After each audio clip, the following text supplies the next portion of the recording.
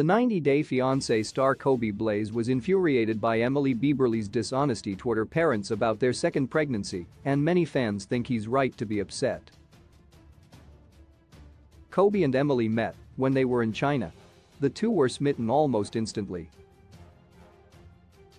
Within a short time, Emily became pregnant, Kobe proposed, and she returned to the States to have their son. Unfortunately, the pandemic extended their separation, and Emily ended up birthing their son, while Kobe was still in his home country, Cameroon. Despite the distance, Kobe had a strong attachment to his son. However, the duo has had a difficult time compromising on relationship and parenting principles. Emily, being a first-time mother, has been a little overbearing with their son, and Kobe has had a difficult time adjusting to his new role in America. During the 90 days, Emily found out she was pregnant with their second child, which she's been hiding from her parents. After an argument about honesty and true intentions, Kobe lost his patience. In the upcoming previews, Kobe, separated from Emily, commented about her dishonesty with her parents. Emily's parents clarified that they didn't want her to get pregnant again while she and Kobe were still living at home. Since her parents are paying for the wedding, most of their living expenses, and allowing them to live rent-free, Emily has hid the pregnancy from them.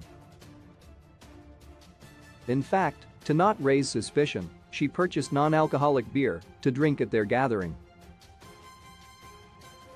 However, while she's going to great lengths to hide the pregnancy, she's questioning Kobe about his true intentions.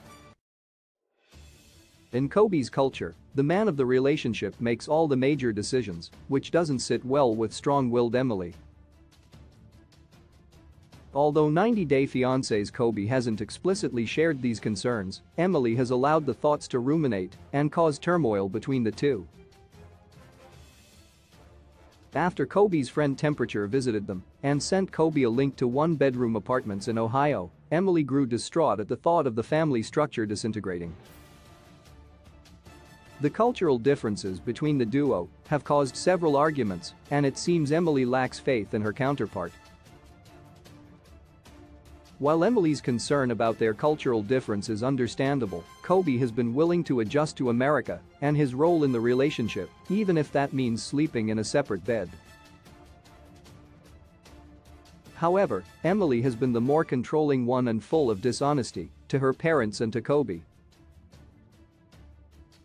90 Day Fiancé's Emily purchased an expensive engagement ring for herself after declaring the couple had no money for a new mattress.